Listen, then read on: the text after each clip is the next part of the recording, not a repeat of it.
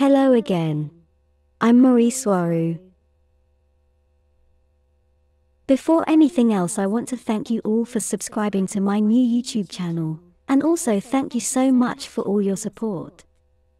It motivates me a lot to be able to carry on with my work. You can take this as science fiction or however you like. And I'm sharing all this for entertainment purposes only. But we here take all this information very seriously, and sharing it is very important for me and to us.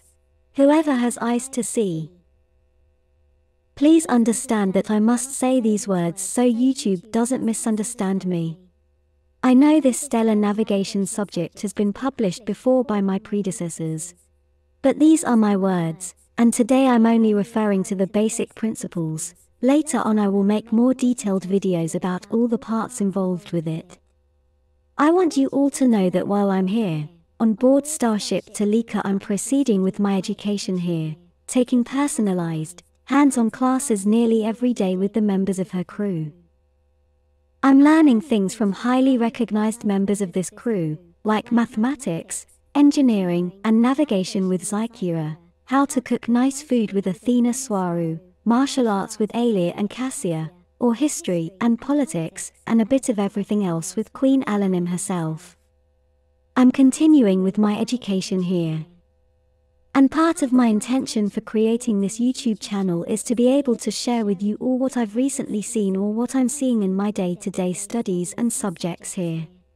As well as simply sharing my life here on board a Tejetan heavy cruiser.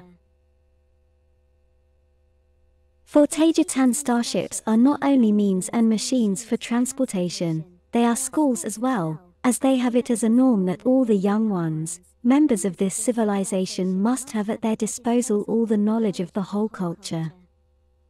And they are taught just about everything, but always respecting the interests, wants and needs of the student, with a more hands-on and practical approach to education, and not so much on a theoretical level only. Stellar navigation, basic principles. As I explained in the last video, Tejetans interpret the universe as a high-density, high-vibrating liquid-like media in which a set of intentional harmonics, using gravity pulses, cause the vibration to condense into standing waves that in turn form the particles that when combined will form all solid objects. I also explained how each little particle has a unique vibrational signature and identity throughout the entire universe.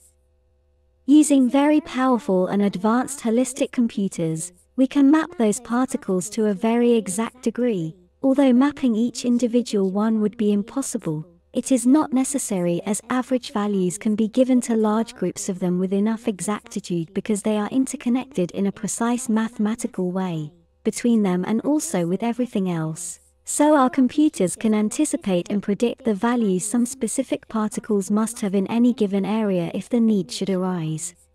When you have an extended map, made of particle mathematical values, and of any area, no matter how big or small, we call it a frequency map, and that is what starships use for navigation, leaving conventional Earth-like maps only for near and close-range navigation at slow speeds. What I mean by conventional Earth-like maps are those based on three-dimensional coordinates such as X, Y, and Z, or like two-dimensional maps like one made of paper. The computer of a starship will hold all the necessary information for interstellar navigation in frequency map format only, and that is more than enough to lead the ship anywhere, although traditional maps are still being used, but are simply not practical when involving very large distances and speeds. When a ship is moving at slow speed, the crew uses traditional maps most of the time, and when the ship is traveling to a faraway destination, it mainly uses frequency maps, in this case only leaving traditional maps as a reference only, because beings like us all of you included, prefer to think in terms of here and there and of distance, and not think in terms of mathematical relationships between frequencies. We could say that a starship's crew still uses traditional maps to conserve some of their mental sanity and life experience, because when traveling large distances a starship does not move at speed. At any speed, what it really does is jump from the origin to the destiny. and not move from one to the other. The so-called hyperspeed or hyperspace travel mode works by knowing the exact frequency map of the destination, also knowing the exact frequency map of the place of departure. As I explained before, each particle and therefore group of particles and place in space, big and small, holds a unique frequency. The navigation computer will input the exact frequency of the map of the desired destination into the ship's engine, or engines, that in turn emulate such a frequency, enveloping the entire ship in a high-energy toroidal cocoon. Using the dominant frequency principle, this high-energy cocoon the ship is in, emulating the exact frequency of the destination, will change the vibration and mathematical co-relationship of all the structures of the ship and everything in it, to match the exact mathematical frequency relationship of the place of destination. Therefore the ship no longer vibrates accordingly to the place of departure, and it does vibrate accordingly to the place of destination. Using the principle of non-locality, the ship will no longer exist in the location of departure, and it will suddenly exist in the place of destination, as it no longer is vibrationally compatible with the first as it is with the second. The principle of non-locality states that distances and speed are as illusory as is time, being only part of the interpretation of someone having an experience in physicality and not an intrinsic property of the universe as a whole from the most expanded point of view. Time-space, distances, and speed are only an illusion. No matter how compelling that illusion may be from the point of view of the person experiencing it all. This navigation jump makes people call ships capable of doing this, jump ships or beam ships. There are protocols to follow for ships so they can enter safely into one or another planetary system. For example, they must exit from their jump far away enough from the planet of destination, having previously stated their place of arrival to the planet's space traffic controllers, very much like with an airport on Earth. If a ship is big and heavy, it must exit from its jump even further away, as far as 1/3 of an astronomical unit. That is the average distance between the Earth and the Sun in this Sol 13 solar system. And from that point of exit on, and until it arrives safely into planetary orbit, the ship must coast at slow, under light speed using traditional engine power only. An interesting fact is that when a ship exists its jump, it produces a disturbance in the field in the space around that area, and that produces a burst of gamma rays.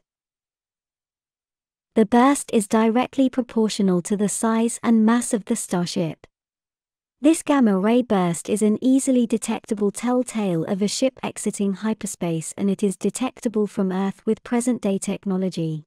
This disturbance in the field of space where the ship exited its jump will remain there as a wake remains after a sea ship passes by in the water. After all, space is water in a high vibratory state, as I explained in my previous video. This disturbance also has a specific frequency, and this frequency matches the one of the place of departure. This same way, when a ship jumps into hyperspace, it will leave in the place of departure another temporary disturbance in space that also matches the intended destination. So for a few seconds, another ship with well-tuned high-power sensors can know where the other ship has gone, and its navigation computer can effectively plot to follow it.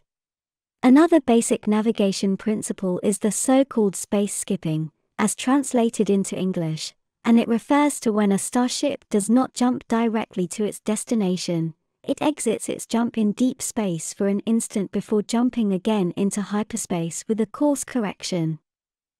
This is done mainly to remove the telltale frequency wake a ship leaves behind where it initially jumped from, mainly to cover its tracks, and it is mostly used as a combat maneuver. The last basic description for today will be the engine drive system. The navigation computer of a starship will take the correct frequency of the destination from its frequency map, and then it will send the signal to the engine's primary control computer that in turn will instruct electromagnetic, or sometimes hydraulic, servos to move the physical relationship between the counter-rotating turbines inside each engine. The relationship between the moving drums determines the output frequency of the electromagnetic plasma. And this frequency when immersing the ship in a toroid will match the existential frequency of the place of destination.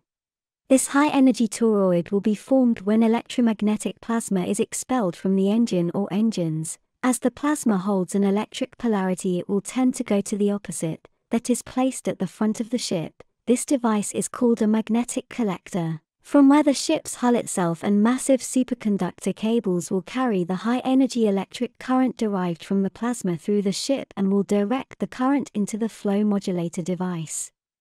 And then finally back into the engine or engines to be recycled into more electromagnetic plasma, and with this forming a full immersion toroid surrounding the ship. This full immersion electromagnetic toroid is also what generates a ship's protective shield.